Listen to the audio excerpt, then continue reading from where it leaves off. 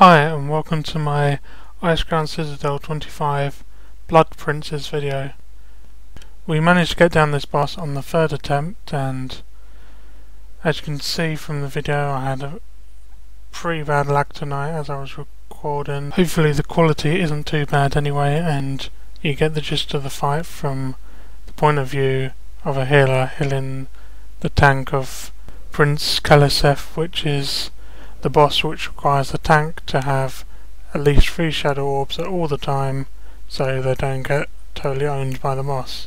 If you want to know more about the tactics for this fight, please visit the link in the description, which is a link to the tank spot tactics. Anyway, I will put some music on for the rest of the video, and comment, rate and subscribe, and I'll see you later.